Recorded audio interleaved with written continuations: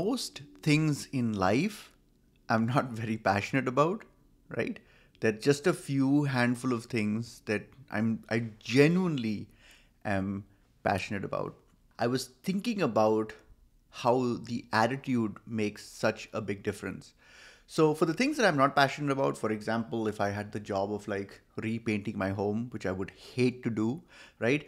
If I started repainting it and there was any setback, that would be an utter nightmare for me. Like it would completely paralyze me. Even small setbacks would be really, really painful. However, for things that we really, really enjoy, that we're really passionate about, even setbacks can have this like invigorating effect.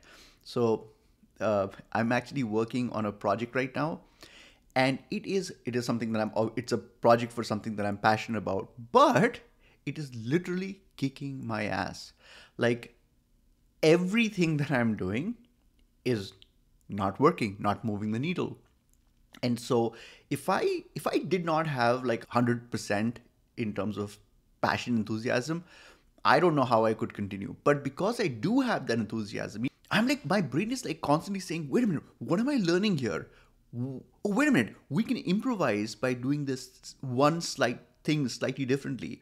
Oh, let me just rework the whole concept. And so there's this like internal fuel that's propelling me forward. Someone who didn't have passion would probably have had the same degree of failure that I'm having right now. But the difference is that I have that shift in attitude, and that accrues over time.